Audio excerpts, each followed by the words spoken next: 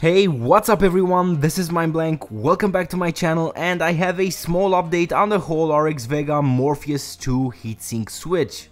It has been a really busy and hectic week for me, but I did get a chance to play around with fan profiles on the Morpheus since the 4-pin mini PWM to regular PWM cable has arrived.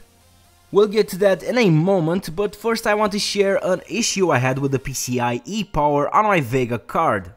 I encountered a problem with frequent reboots when running higher overclocks and even at stock during heavy power spikes. Essentially, I could never complete a run of superposition, for example, and I had reboots even with VSync on in non-GPU demanding games.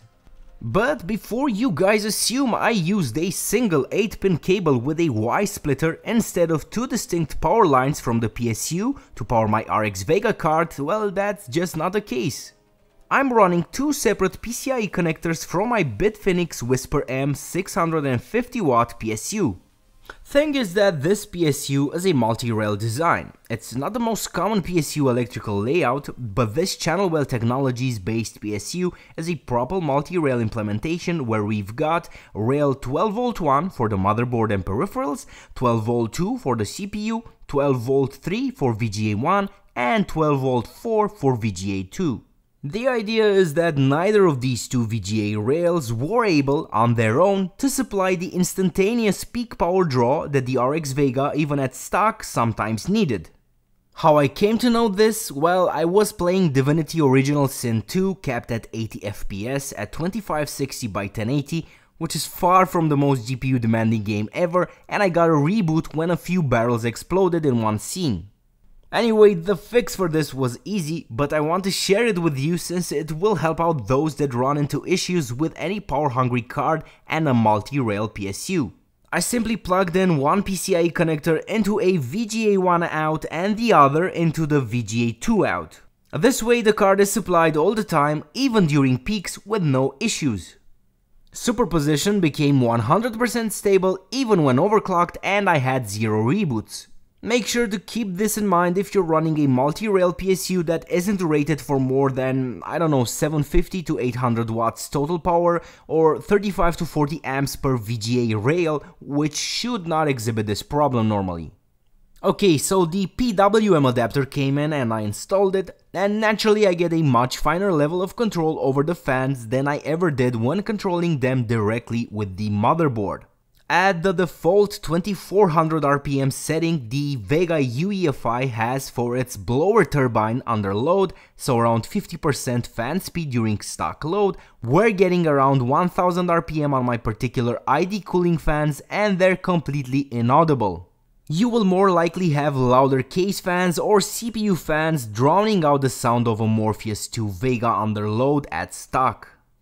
And as you can see, temperatures are still excellent, including the hotspot.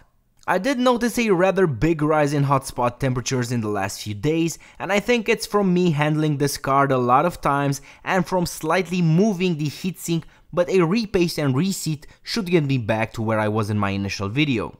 I also made a silent undervolt overclock with the default fan profile, and I have great results with a locked 1550 MHz core clock, very cool temperatures, and again no noise, inaudible. You actually need to be touching the fans to see if they're working.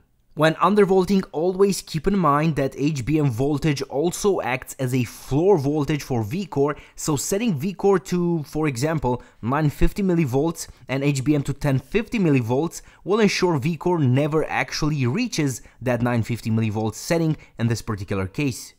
Of course, all results here greatly depend on the fans that you use. There are fans that can push more air than what I'm using here and still be quieter, like Noctua's and other quality fans. I'm actually really surprised at the results I got with these high static pressure fans. I mean, making them quieter and have decent airflow is not an easy task with these fans, so higher quality ones should definitely perform even better. And this is a locked 1610 MHz profile with around 200 RPM more on the fans. At this noise level, it definitely makes it so the hum the fans emit is distinguishable, but it's as quiet as I'm really expecting AIB cards will ever be for this model of GPU.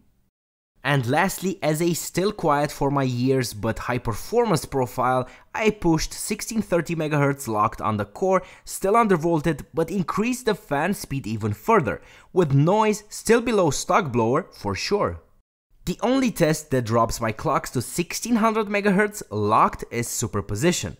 But this undervolt overclock and fan profile is a really strong one in the sense that I got very steady core clocks with it, even when compared to this profile, for example, which has higher but not that stable clocks in extremely demanding tests like superposition. Check out this difference in scores between a lower clocked and a higher clocked profile. I'm getting quite a bump in points by not being greedy with the core clocks here.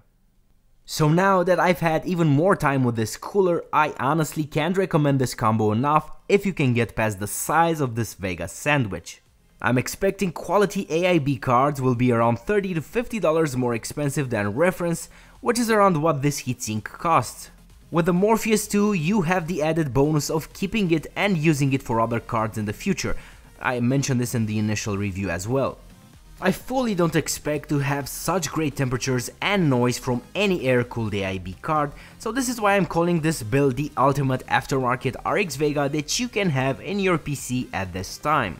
Thanks for watching and stay tuned for some really nice upcoming content on stuff I've actually never really tried before. Until next time, don't forget to check out my Twitter page, and you can support this channel by subscribing and checking out my Patreon page as well. See you next time everybody, bye bye.